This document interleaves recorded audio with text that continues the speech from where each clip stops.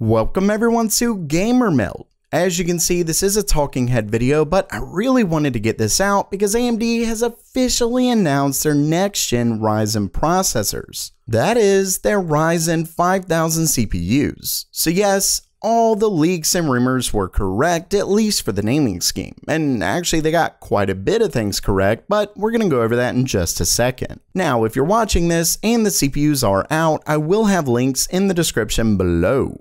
Okay, so let's just get right to it. Starting things off, AMD went over the architecture of Zen 3, or their Ryzen 5000 CPUs, and as you can see, the rumors are actually correct in that they combine their 4-core modules into a single CCX that includes 8 cores and 32 megabytes of L3 cache. And with that said, let's talk about how much that helps, or at least how much this architecture helps overall, and that's where the rumors were very accurate as well. As you can see, Zen 3 gets, I believe they're just saying an average IPC increase of 19%. That's huge. Yeah, geo mean of 25 workloads. It says it right here. 4 gigahertz frequency, 8 cores. So both of them were at a fixed 4 gigahertz frequency. And Zen 3 got a 19% uplift, which is pretty impressive. I mean, remember that this is still on 7 nanometers, so this is not from a node change, but pretty much purely from an architectural difference. And with that out of the way, let's get right to the CPUs.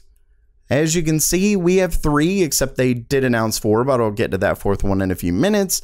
But they announced 3, the 5600X, 5800X, and 5900X.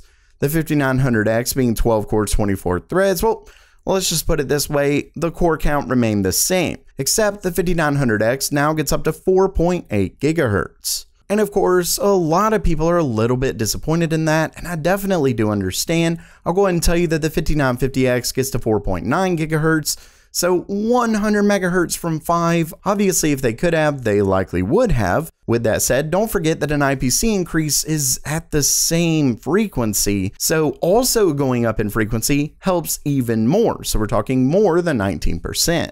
And as you can see, the 5900X comes with 70 megabytes of total cache, 105 watt TDP, and the 5800X comes with 36 megabytes of cache and the same 105 watt TDP, though a boost clock of up to 4.7 gigahertz.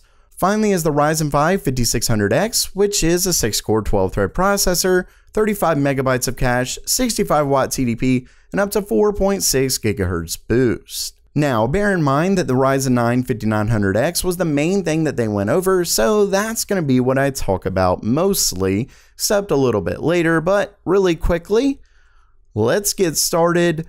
It's official, the Ryzen 9 5900X completely beat the 10900K in single-threaded performance. So, they've finally done it. Yes, this is Cinebench. I know a lot of people talk about, oh, Ryzen's just a Cinebench CPU, but remember that Intel also used Cinebench when they won at it. So either way, this is massive single-threaded performance, at least in Cinebench, because once again, IPC increase is a per application thing. But regardless, it wins in single-core performance here, and I think you'll find that it likely wins mostly overall. And what's interesting is that this is a 12-core CPU, so it's better at single-core performance versus a 10-core. Therefore, the multi-core performance is going to be that much better. Anyway, moving on, let's talk gaming. The number one thing, I kind of called it before the stream for those who saw my stream, that this was going to be a big focus on gaming because in the title it even said gaming. So clearly this was going to be the big talking point, which is pretty rare for an AMD Ryzen announcement.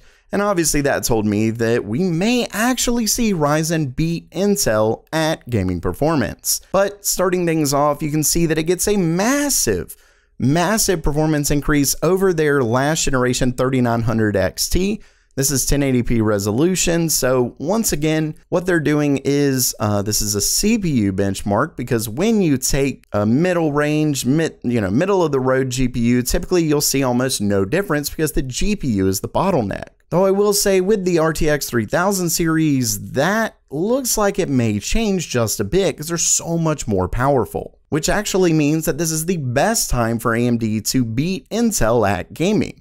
To which it looks like they do, though of course with the caveat that, as always, these are first-party benchmarks, so we always do like to wait for third-party reviews, but according to AMD, this is versus the 10,900K, it looks like Ryzen is the winner. We have esports games, it's beating at 19%, 21%. Now, I will say that they did throw in one loss, although it's only by 3%.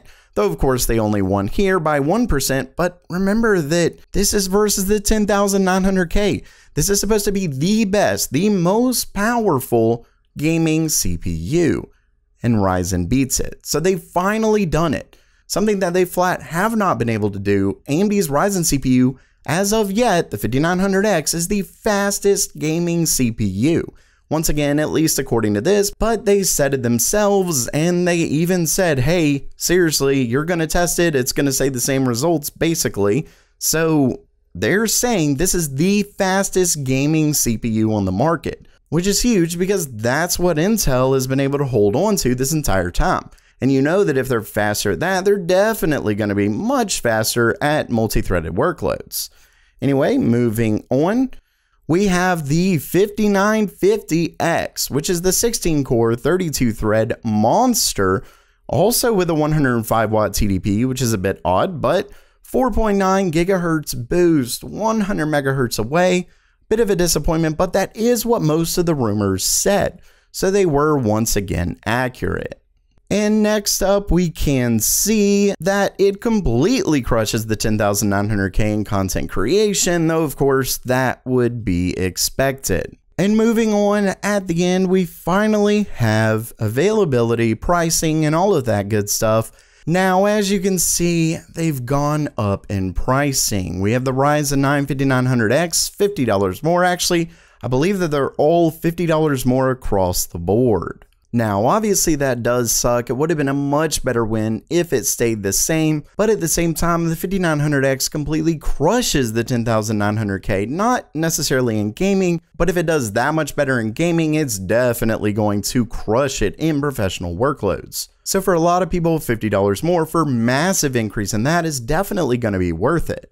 I think it's really going to come down to pricing of the 5800X and 5600X to really determine if this is a massive success, but I really don't think AMD is going to have a problem selling at this. This pretty much officially makes them the absolute winner at everything. So charging a bit more is about what you would expect, but of course, this is why we also want Intel to come back with what they have, and this continuous fight has to happen.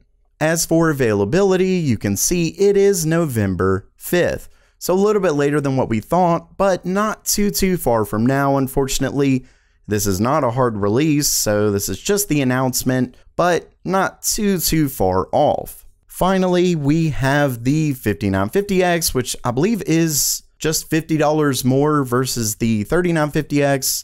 And of course, this isn't really made for gaming, although, you know, the performance is a bit better in games. But I would argue this is definitely for creators, professional workloads. And if you could get out of the 3950X, you know, to make it worth it, that $50 more will definitely be worth it.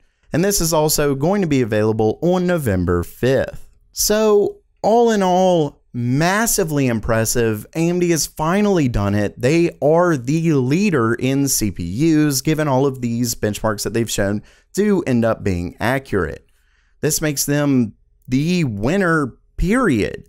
Though they are now a bit more expensive than Intel. Well, their MSRP, though their actual pricing can be quite a bit more. So we'll just have to wait and see. Either way, I definitely think that this was a win for AMD. Really impressive. They also discussed just a bit on their GPUs. I'm probably going to be doing a video on that as well, but that's going to take me a little while. Either way, if you like this video, please make sure to subscribe, give it a thumbs up. Thanks so much for watching, and as always, have a great day.